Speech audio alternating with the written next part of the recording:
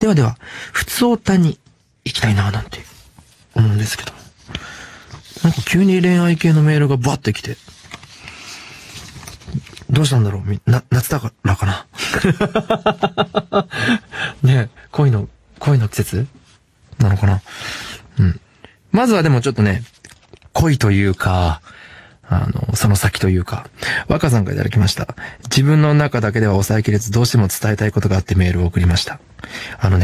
これから読みますけど、こういう報告とかね、どんどんしてくれて全然いいですよ。今日、彼とディズニーランドに行ったのですが、なんと彼からプロポーズをされました。イエーイそこ、しかめ面にならない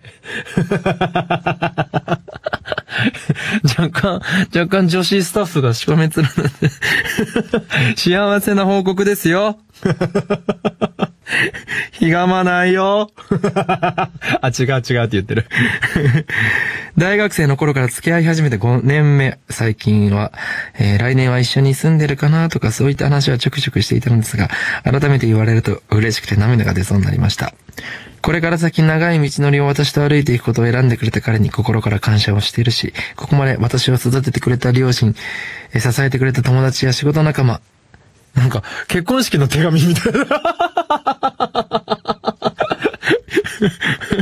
そしてたくさんの歌声を届けてくれたマモ。ベタかもしれないけれど、たくさんの人に支えられて生きてるってこういうことなんだなと、今日深々と実感しました。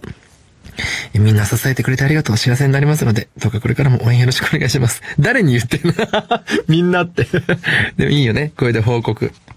素晴らしい。若さん。ね、末永くお幸せにということで。よかったね。